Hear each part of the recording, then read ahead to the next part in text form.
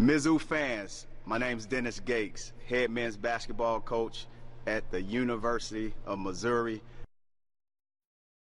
We start with that breaking news on ABC 17 News at 9, as you just heard from Mizzou's new head men's basketball coach. Thanks for joining us. I'm Zola Crowder. This morning, ABC 17's Megan Drakis is live from Mizzou Arena. And Megan, the University Board of Curators officially approved Gates' contract a little over an hour ago. Zola, the university announced it will be introducing the new head coach, Dennis Gates, here at a press conference this afternoon at Mizzou Arena.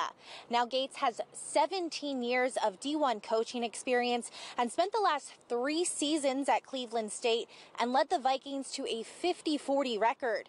He took his team to the NCAA tournament last season and won the Horizon League regular season twice. This past season, his team finished the year 20-11 overall with 15 conference wins. And just a little while ago, the coach himself sent a message out to Mizzou fans on Twitter. I can't wait to get started. Definitely excited to be here. Lock arms with all of you guys in your support for our student athletes. MIZ.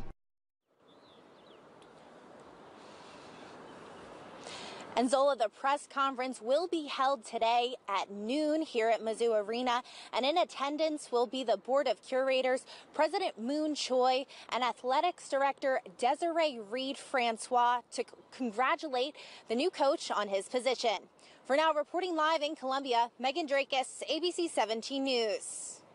All right, thanks so much, Megan. Now, we do plan on having live coverage of the press conference in our newscast at noon, so be sure to stay tuned on ABC 17 News on air and online.